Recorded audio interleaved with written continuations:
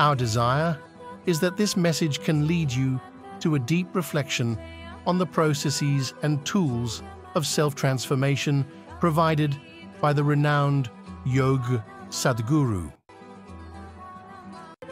If you want to start your yoga journey together with Sadhguru, click the link in the description of this video and learn more. Many problems that human beings are suffering is simply because we have lost that awareness as to how to be in sync with the many forces. If you become in rhythm with life, you will also wake up somewhere after 3 a.m. At that time, if you sit up and do whatever process you have been initiated for, it will bear maximum fruit.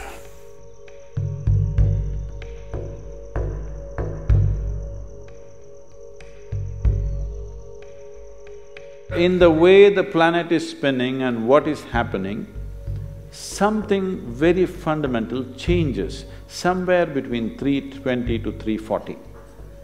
This is called 𝗵𝗵𝗶𝗵𝗂. This is relevant only up to 33 degrees latitude. Your system, human system, functions in a certain way. It is a possibility. So, there has been an awareness about making use of this possibility. Your life is a product of many things that we call as the universe, many things that we call as existence.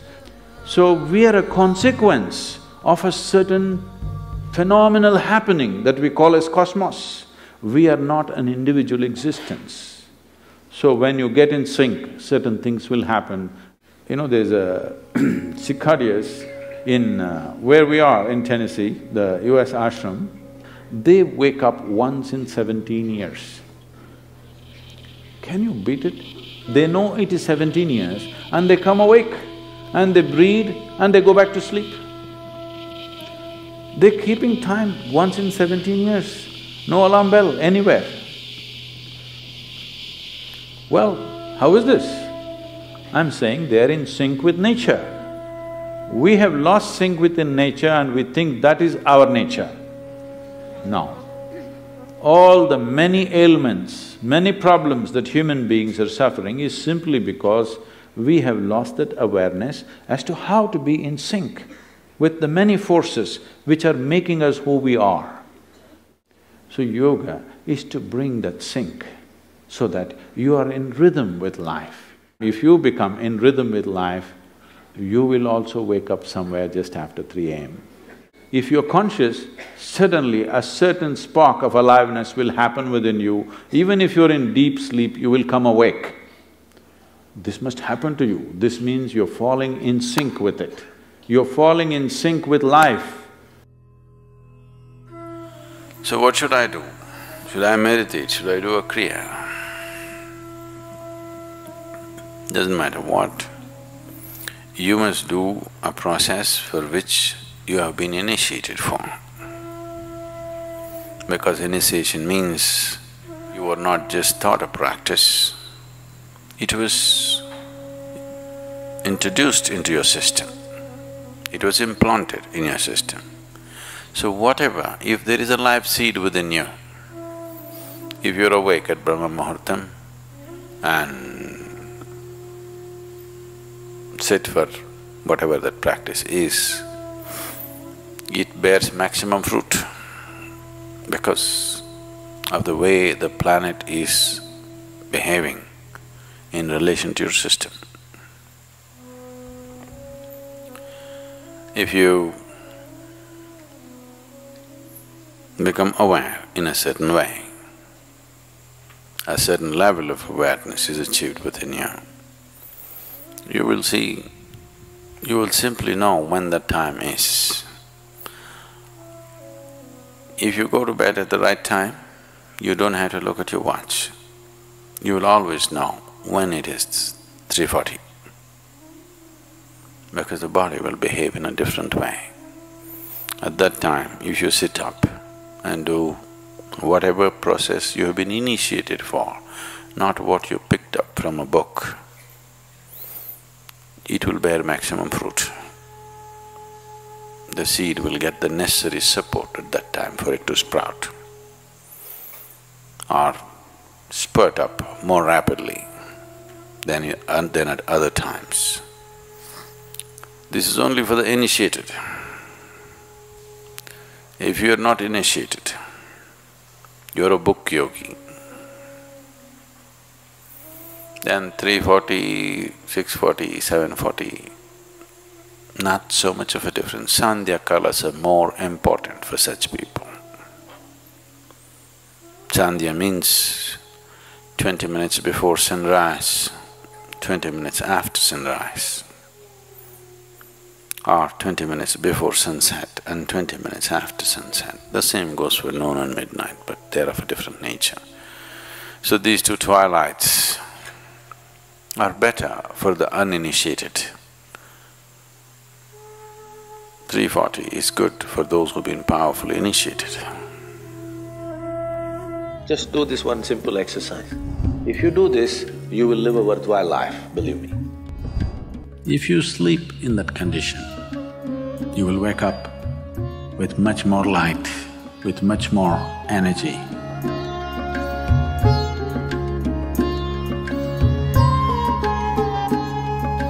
Generally, in India, they told you should not put your head to the north and sleep.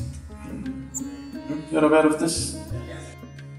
If you put your head to the north and sleep during the night when you're in horizontal positions, then slowly the blood will get pulled towards your brain. When there is too much circulation in the brain, you cannot sleep peacefully. If you have any kind of, inherently weak aspects in your brain, or if you're of old age, you could die in your sleep. One can have hemorrhage because extra blood is trying to enter the brain, where the blood vessels are hair-like. Something extra is being pushed because of the magnetic pull. When you're in a vertical position, this is not so. The moment you become horizontal, this pull on the head is so strong that slowly the blood tries to move towards the brain. So to avoid this is true only in the northern hemisphere. If you go to Australia, you should not put your head to the south. If you're in India, you should not put your head to the north. You can put it any other way, it's okay. You can incubate a lot of either negative things or positive things in sleep.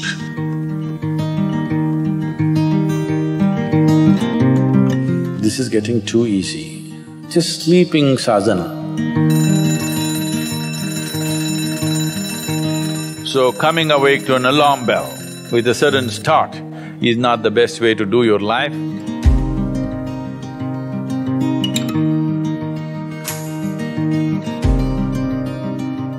How many of you find that one day morning when you get up without any reason, you're just feeling ugly for no reason?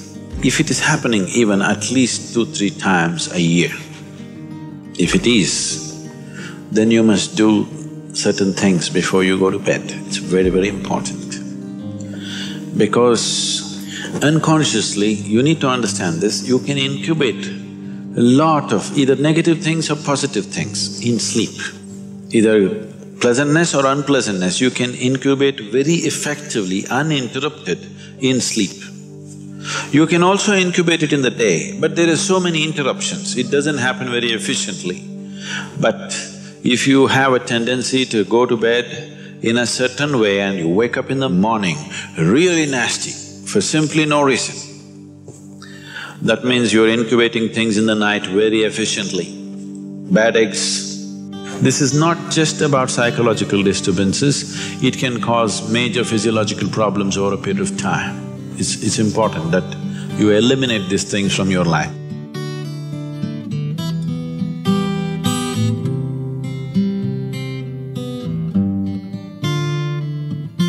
So, before you go to bed in the night, there are certain things that you need to take care of.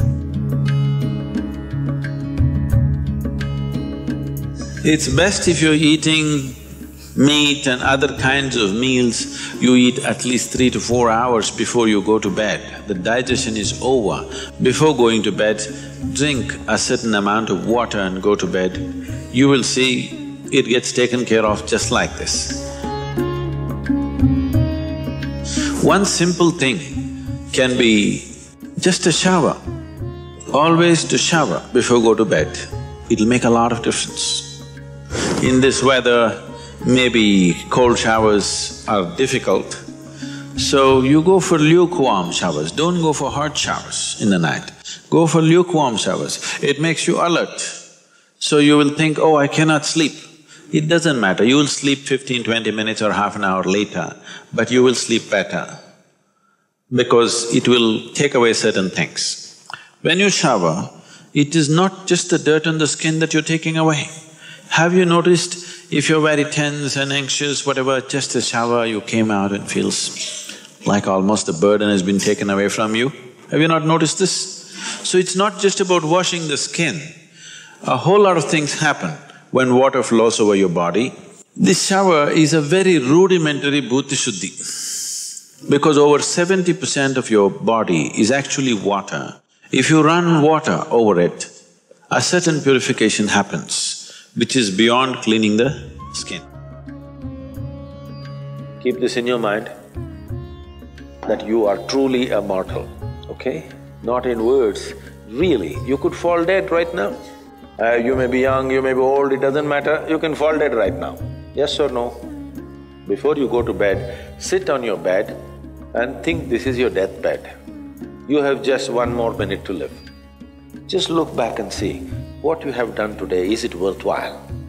Just do this one simple exercise. And you don't know when it really happens, whether you'll be sitting on your deathbed or lying in a hospital, all kinds of things sticking into you.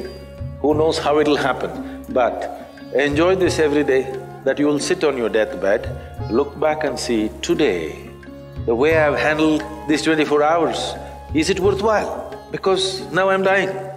If you do this, you will live a worthwhile life, believe me. So every day in the night, all of you should do this before you go to bed. Last 3 minutes, everything that you have gathered, the body, the content of the mind, things, don't ignore small things, these small things are big things. I've seen how people are carrying their own private pillow, you know, because it's very important. So, your pillow, your footwear, if you have relationships, everything that you have gathered, keep it aside, sleep. If you sleep in that condition, you will wake up with much more light, with much more energy, with much more possibilities than you have imagined possible. Just sleep as life, not as a man, not as a woman, not as this and that. Keep everything down, simply. See, this is getting too easy. Just sleeping sadhana. At least this you must do.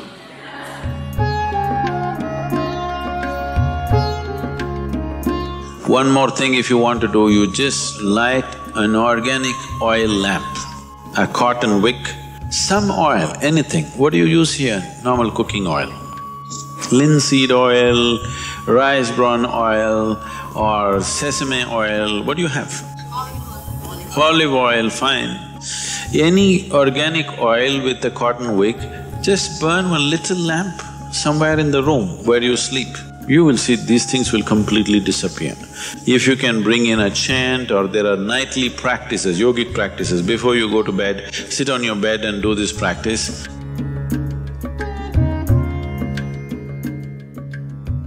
Do you know, if you live for about 60 years, you're… on an average, most human beings are eating anywhere between 1100 to 1400 tons of food. So that means even what you think is my body is not this, it's changing every day. New input is happening and old things are going away. So 1400 tons You don't have to carry that much of weight right now. So obviously, what you have as a body right now is just a transient amount of food and soil, isn't it?